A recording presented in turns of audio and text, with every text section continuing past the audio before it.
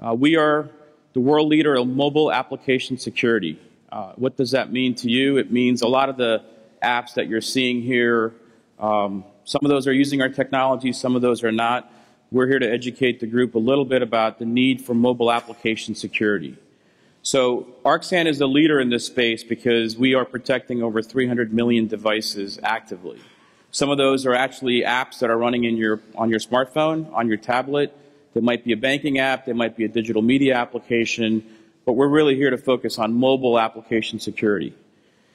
We're really living through a mobile revolution right now. And what that means is PCs are effectively ending up in your pocket, and that's really just the first phase of the functionality that we're about to see.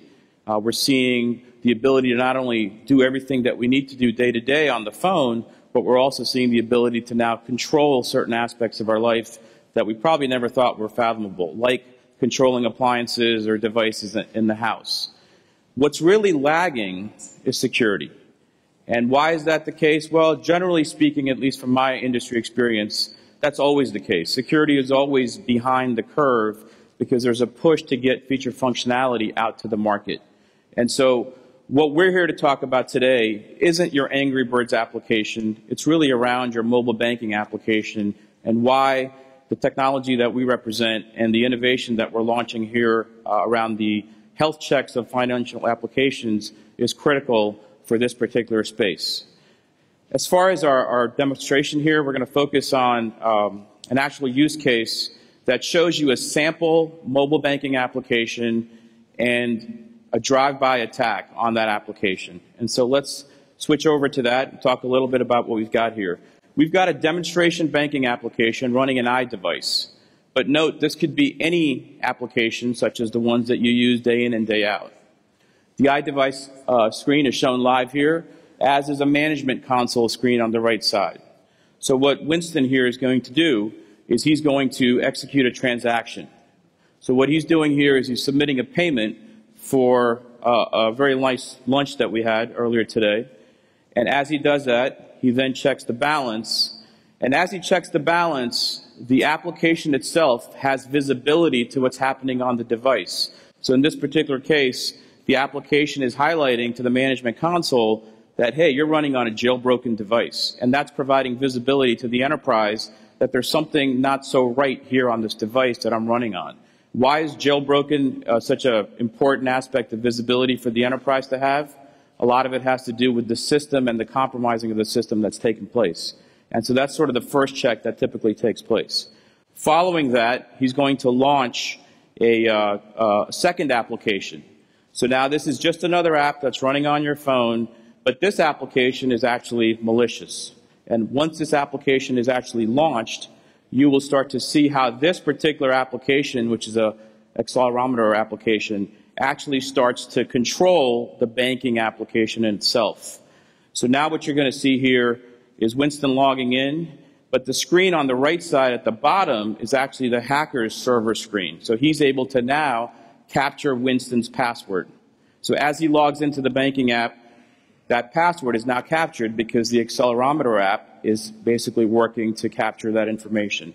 Now, as he submits another payment, you'll see that it will obviously make the payment here, but it will also siphon off funds. So in this particular case, our hacker is a crook, and in addition to the $5 that Winston meant to transfer, an additional $50 has been transferred, all because of that second application and the way that second application is basically controlling and watching that primary banking application. And so these are just some of the techniques that can happen with your mobile applications. We're highlighting some of the specific risks that are relevant as it relates to the environment in which your application runs today, especially on the mobile device. But there's a lot more that can obviously occur, but we're limited to 420 seconds, so we'll skip a lot of those details. So how can your business really help to solve these problems? So let's talk about that for a little bit. So the solutions that Arxan provides are focused around instrumentation of your application. So when you build your application, you design it, you code it, you compile it, you link it, well, effectively, there's a step that's not going to be necessary where you actually protect that application. You protect certain aspects of that application that are deemed critical. It could be around the transactional information. It could be login. It could be occasionally checking for jailbreak and those kinds of things. And why is this important? It's becoming more and more common for mobile applications to have the kind of functionality that's critical for all of us to consume 5, 6, 7 times a day as we check our transactions or we execute a transaction.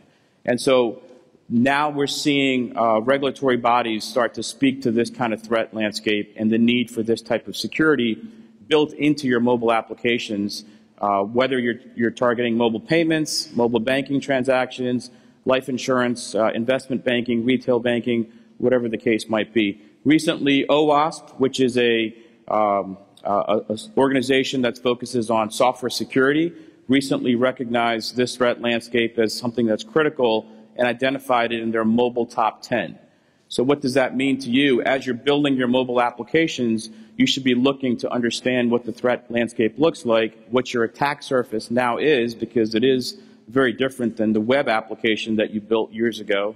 And so when you do that, you start to account for these specific risks, of which the lack of binary protection or the lack of code protection is specifically called out in those threats. So to conclude, we all must extend our computing enterprise.